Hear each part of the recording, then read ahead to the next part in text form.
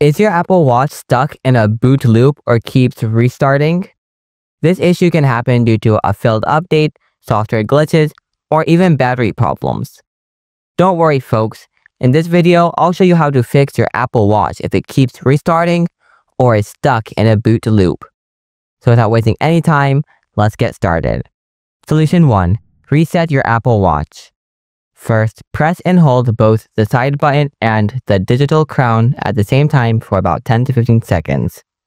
If your Apple Watch is still stuck on the Apple logo, connect your charger to your Apple Watch. Press and hold both the side button and the digital crown until the Apple logo disappears. Don't let go. Wait for the Apple logo to appear. After the Apple logo appears, let go and wait for it to restart. Follow my next solution. Solution 2. Check the charger. Make sure you're using the official Apple Watch magnetic charging cable or USB-C magnetic fast charging cable.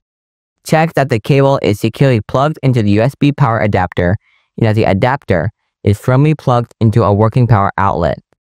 Charge it for about 1 hour. If that won't work for you, then charge it overnight. If the Apple Watch is still stuck in a boot loop or keeps restarting, you have to go to the Apple Care. And this is how you can fix your Apple Watch if it keeps restarting or is stuck in a boot loop.